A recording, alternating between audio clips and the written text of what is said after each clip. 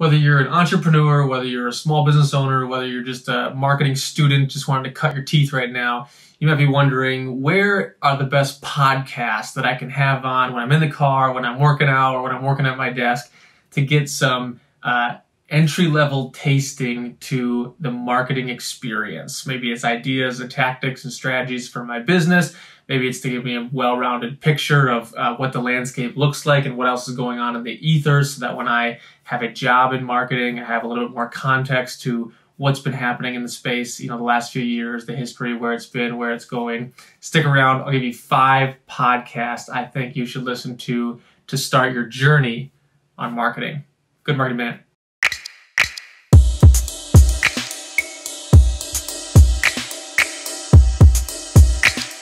All right, so like we said, whether you are a small business owner, an entrepreneur, or just a student of marketing looking to begin cutting your teeth in the space of marketing, I did 5 books I think every marketer should have.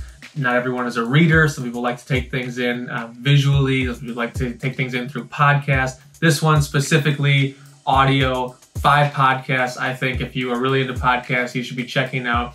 I would hedge this by saying these are not entry level, wouldn't be the right way to describe them, but they're foundational. And so if you are already in the space of listening to marketing podcasts, the 5 that I'm going to give you are probably going to be no-brainers to you. You're going to say, oh yeah, obviously, that wasn't really worth my time.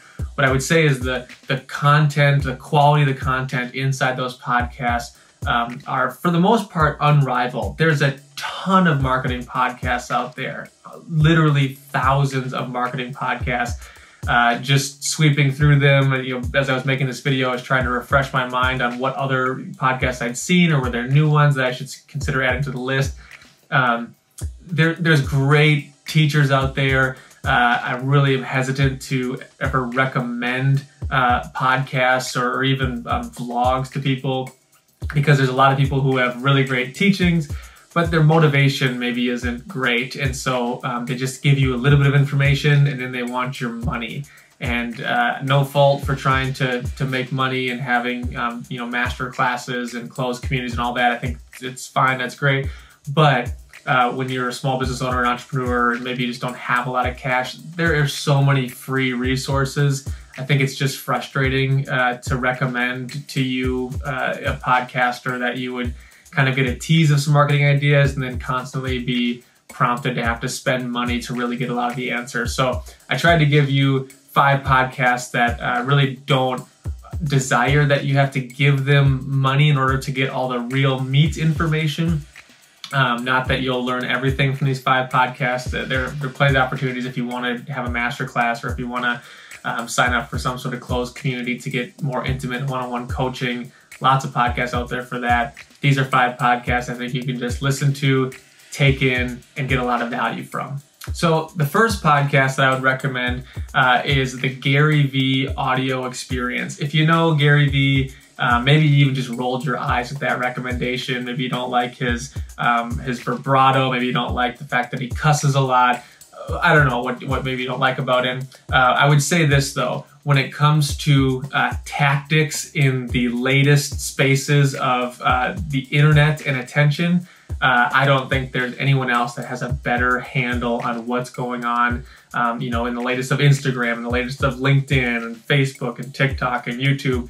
So if you really want to get into what's happening right now that I can deploy, whatever you think of his delivery, the quality of content is there. So I would recommend trying to get past whatever maybe you don't love, or whatever you've heard about his personality, and just listen to the words that he's saying. I think you'll get a lot of value out of it.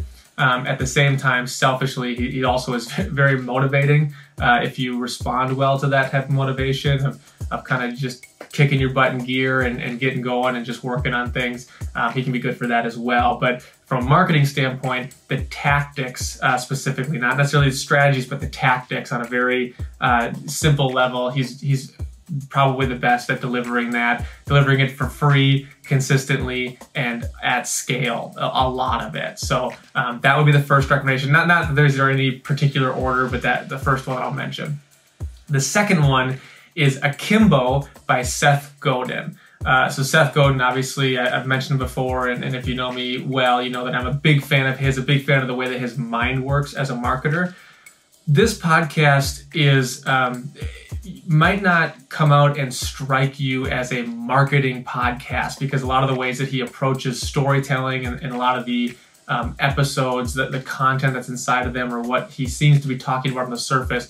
The reason I think you'll get so much value out of this from a marketing perspective is it really helps you think differently. It helps you change your perception. I think that's a really great thing, to approach things in a different way. And so he's really great at reframing the conversation around really simple ideas and bringing some new value to it that I think on the outside, sometimes we just look at things superficially and we think we understand them. And if you want a different perspective, I think Akimbo by Seth Godin is maybe unrivaled in that area. The third one would be Masters of Scale by Reid Hoffman. So this is a sometimes it's nice to see someone go before you type recommendation. So there are great tactics inside this podcast. At the same time, there are just great experiences that you can glean from. So they have a lot of interviews on this podcast. They bring on guests, and those guests get to share things that they have done or kind of share their story, which I personally find really helpful. Sometimes we can just talk and talk and talk so much about you should do this, you should do that. It's more helpful sometimes to actually hear some real stories about a person saying, this was the company I had, this is the money I had in my bank account, and this was the strategy that I executed, and here's how it paid off. So I find that one great. Masters of Scale, Reid Hoffman. The fourth one you maybe have heard of, How I Built This by Garyvee. That's a NPR podcast. This is very similar to the previous one, Masters of Scale. You are getting probably more focus on the experience than the tactics, but you're getting a lot of these really large, iconic brands. You know, they have the story of Southwest Airlines. They have the story of Samuel Adams Beer. All kinds of these, sort of unique stories that turned into these huge brands. And there's so many tactics you can glean from it. But like I said, the tactics isn't necessarily the primary focus of it. It's going to be the experience. And so you can listen to those stories. It's really helpful to hear real people who worked through real problems and solved them. You can glean tactics from that, but it might not be obviously called out. So I think I get a lot of value of just listening to where people have been and how they did something. I think you'll get the same. And then the fourth one is Building a Story Brand podcast with Donald Miller. This one is kind of the whole package. It's not necessarily my favorite podcast to listen to, but when just speaking in terms of, you're getting experiences, because there's lots of guests on there that talk about their experience with starting a business or having to market a business, being in a marketing department. But you're also getting strategies from Donald Miller, who writes Story Brand, which is a really great framework for identifying, your customer, identifying the villain, and kind of walking through as the guide how the story brand works. And then you're also getting below strategies, the tactics of this is really specifically what we do with copy. This is really specifically what we do with images and website design. So in terms of a total package, this is probably one of the best ones for getting into it and getting a little bit of all three of those parts. So those are my 5 recommendations for podcasts. If you're looking to just sort of dip your toe into the marketing space, whether it's because you're a small business owner or you're an entrepreneur or just a marketing student just trying to cut your teeth, I would start there. A couple of critiques that I have of the list. One would be, yes, if you are already in the marketing space, it might seem kind of basic. I wouldn't call them basic though. I would call them foundational. I think it's really good to draw from the foundations, the different wells that those podcasts sort of speak into.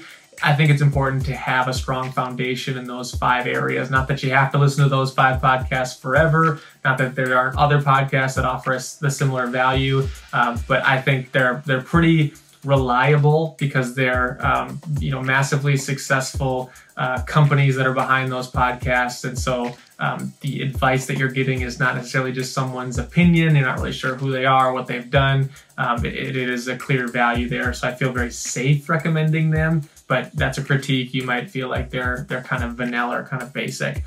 The second critique I have is, as I was writing down the list of my favorite, 5 podcasts that I think are helpful, I realized that they're all hosted by men. There aren't any women hosts. That's not to say that in the guest lists of all those episodes that there aren't lots of women that are guests on there that I've gleaned a lot of information from, that you can glean a lot of information from. But as I was looking at the list, I was kind of disappointed to realize, oh, there aren't any hosts on here that happen to be women. So again, it wasn't on purpose. It just was a critique that I would have of it. If you know of a podcast that's hosted by a female that you think is just a by and large foundational marketing podcast, please link it down below. I'd love to share it. But yeah, so those are 2 critiques I would have. Maybe you think it's kind of basic, not a lot of diversity in who the hosts are. I think the guests, there's a lot of diversity. I think the guests offer a lot of deeper truths in marketing, give you a lot more helpful hands-on strategies and tactics.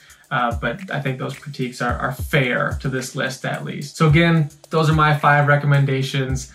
You may agree with them, you may disagree with them. I think there's a lot of foundational value there. They're not the most exciting, they're not the most niche, but I think they have a lot of value, and it's one of the reasons that they're so successful. Whether you agree, disagree, I'd love to hear your comments below. And if this video gave you any value at all, I'd love it if you would like and subscribe, maybe share with somebody else that would get some value too. Thanks for watching.